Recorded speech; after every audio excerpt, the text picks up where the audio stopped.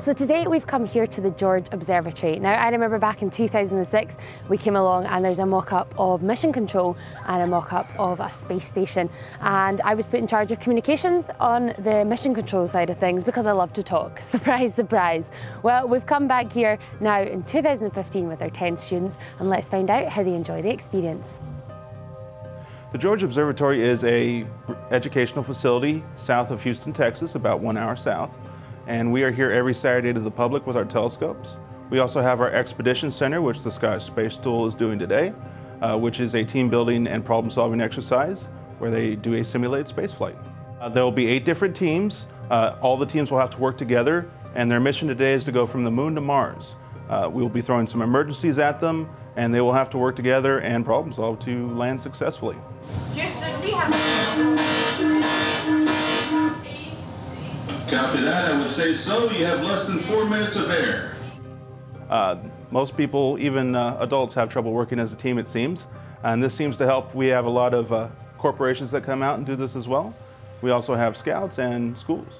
It's very important that people come out and learn more astronomy and learn as well team building, engineering skills, and basic science skills. We are the SATS team, so essentially we are the engineers that actually put the probe parts together. So far we've basically got an electrical circuit here, so a bit of electrical engineering to put the circuitry together so we can launch the probe from the airlock, which is just here. I think I've got the hang of it, I hope. But if we're going to like crash or anything, that's not my fault. Each student was allocated a specific role on board the space station that had to launch from the moon and was going to Mars. Once they were in orbit, they then had to fulfill certain specific roles, such as comms, data, life support systems, and so on. It lasted about an hour, and it was meant to replicate what they would do on board the space station.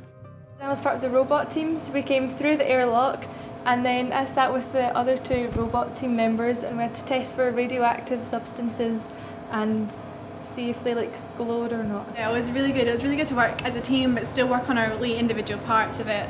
I thought we were great. We communicated well, especially with Rowan, who was our communication, who relayed back to mission control. I was in charge of the communication stand, so everything that we did in the space station I had to relay back to Houston, so I got to say, Houston, we have a problem, the classic one-liner. We started off in our spaceship, and then we launched off and did all our tasks while in orbit on our way to Mars, and then finally we had got everything ready, so we were ready to navigate onto Mars and successfully land.